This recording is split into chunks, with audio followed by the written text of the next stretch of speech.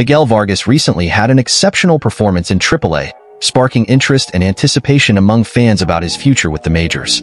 The left fielder, although not included on the team's opening day roster at the start of the season, demonstrated his determination to prove himself and earn a permanent spot on the MLB roster.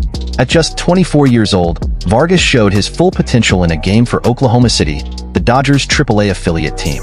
The clash, which took place last Tuesday, was marked by the brilliant performance of Vargas, who stood out as the home team's main player. Like the video and subscribe to the channel, so you don't miss the latest news from the Dodgers. Facing the Albuquerque Isotopes, the AAA affiliate of the Colorado Rockies, Oklahoma City secured an important 7-5 victory.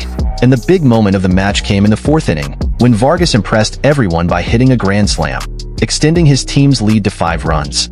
In addition to Vargas' standout performance, the game was also marked by the bullpen strategy adopted by the Oklahoma City team, following the example of the Los Angeles Dodgers in a previous clash against the San Francisco Giants. With J.P. Feyereisen starting as the starter, followed by Braden Fisher and Michael Flynn, who were promoted from AA to contribute as pitchers in the game, the team demonstrated a tactical and effective approach to secure the victory.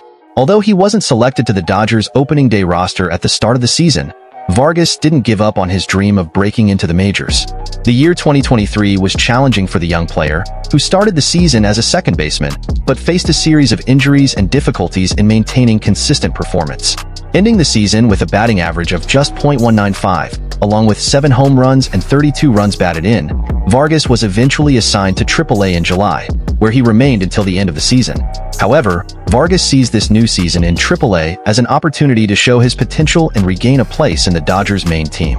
Determined to prove his worth, he is committed to working hard and improving his performance to secure another shot at the MLB. With his recent impressive performance, Vargas is certainly attracting the attention of scouts and Dodgers fans who are eagerly awaiting his return to the main roster.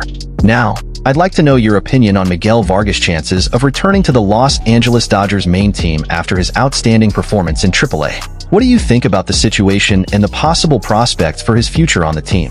Leave your opinion in the comments below and like the video so you don't miss the latest news from LA.